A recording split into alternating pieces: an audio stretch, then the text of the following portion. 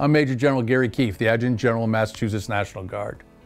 Much has been said about the multi-purpose machine gun range project on Camp Edwards. I'd like to take some time to address some of the truths and misconceptions of the project. We understand the concerns the citizens of Cape Cod have.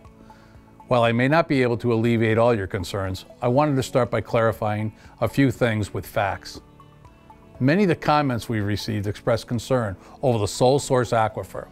The historic water contamination was a result of several decades of artillery fire beginning in the early 20th century, specifically from the Royal Demolition Explosives and sodium perchlorate found in artillery munitions. Artillery fire ended on Camp Edwards in the 90s because of this. An extensive impact area groundwater study program was created to clean up the contaminated water and soil.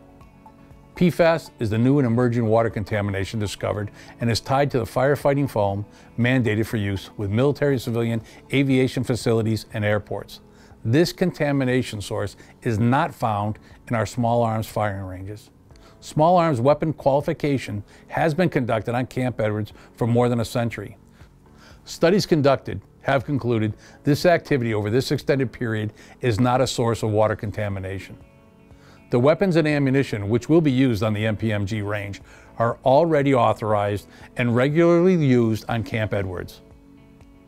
In May, the EPA reaffirmed the remediation, planning, and actions taken by the Massachusetts National Guard and the EMC are working and preventing contamination from small arms fire.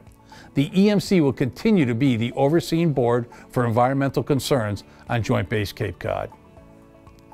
The site identified for the MPMG range already sits on an existing range area.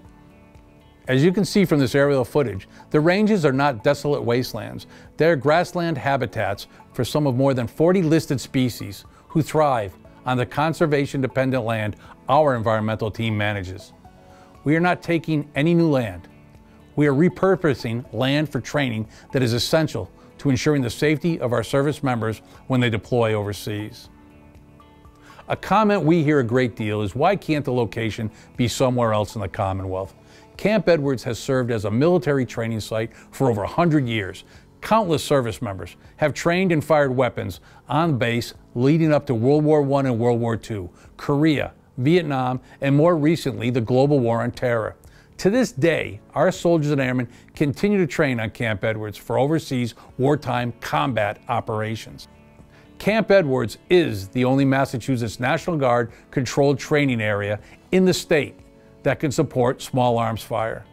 While we have a good relationship with Fort Devens, they're an Army Reserve base, and their proposed MPMG cannot support the volume of training required of every Guard and Reserve unit in the Northeast and the Massachusetts National Guard. Having this MPMG will enable the Massachusetts National Guard to train closer to home, allowing your service members to spend more time training. Currently, we rely on ranges in Vermont, New York, and New Jersey to conduct weapons qualification. This costs valuable time and money that is better spent on training our service members here in Massachusetts. Over the life of this MPMG, the Massachusetts National Guard will save millions of dollars and countless hours. As a reserve component, we only train 1 weekend a month and 2 weeks over the summer. Our service members lose out on important opportunities to train other skills required to complete their state and federal missions. Supporting the military and caring for the environment are not mutually exclusive actions. In fact, at Joint Base Cape Cod, they are often the same thing.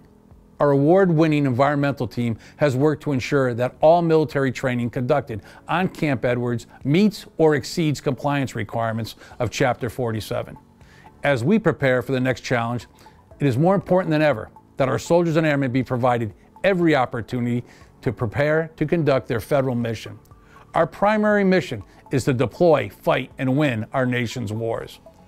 As the Adjutant General, it is my duty to ensure that our men and women receive the training necessary to complete this mission and return home safely. Please visit the links below or scan the QR code on your screen to learn more about the MPMG Range project. Thank you for taking the time to watch and support your Massachusetts National Guard.